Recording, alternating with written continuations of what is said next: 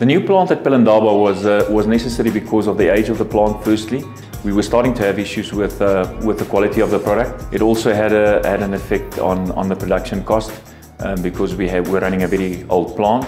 So that necessitated the change to a new plant where we needed to look at new technology and a more efficient production of hydrogen.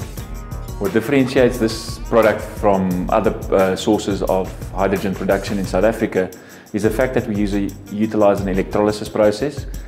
This means that we obviously use demineralized water and electricity to get the hydrogen source. Our product has got a much higher purity because of the fact that we use the electrolysis process. The only impurities we have in our product is actually water vapor and oxygen. So it gives us a higher purity product. We don't have hydrocarbons as impurities. And this is basically the difference between the process we have and the SMR process, which is the other production source of hydrogen. To give you a bit of insight into these Afrox modules, we are currently using cell blocks which allow electricity to pass through them with the use of an electrolyte.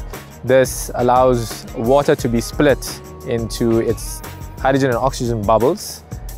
These bubbles then flow all the way up to the separators where the gas rises and the liquid settles. After which the gas then passes through a catalyst which allows the excess oxygen inside the hydrogen stream and the excess hydrogen in the oxygen stream to be recombined and form water vapor. It is then run through dryers which remove this moisture out of the gas, thus allowing the facility to produce a higher quality of hydrogen and oxygen. To keep the product quality extremely high on a continuous basis, we monitor the production facility continuously every shift. This is monitored by a process controller, and at the end of every shift or day, I would sign off on the product spec of the plant. This new plant uses less utilities than the old plant. Utilities in the sense of water, air, and nitrogen are some of the utilities currently being used. One of the major savings for this new plant is the electricity savings. The electricity costs are now 1/5 that of the old plant's costs. In terms of improving efficiencies, here at Afrox, streamlining occurs at every facet of our business. We have looked at other areas on the plant itself where process improvement can take place. We have sufficient capacity to have significant customer growth and product growth going forward. We also have modular plants.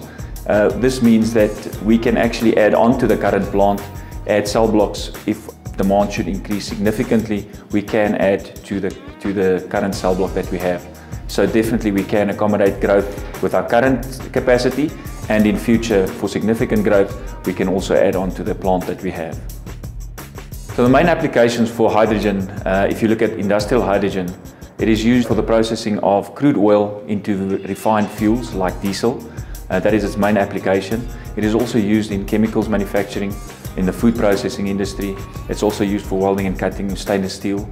And then if you look at the use for hydrogen baseline or high purity hydrogen, that is mainly in laboratory applications. It's used as a carrier or purge gas. For the very high purity hydrogen and oxygen, your main industries is usually the refinery industry, your manufacturing industry, and then also universities where it's extensively used in analytical equipment like gas chromatography and FIDs.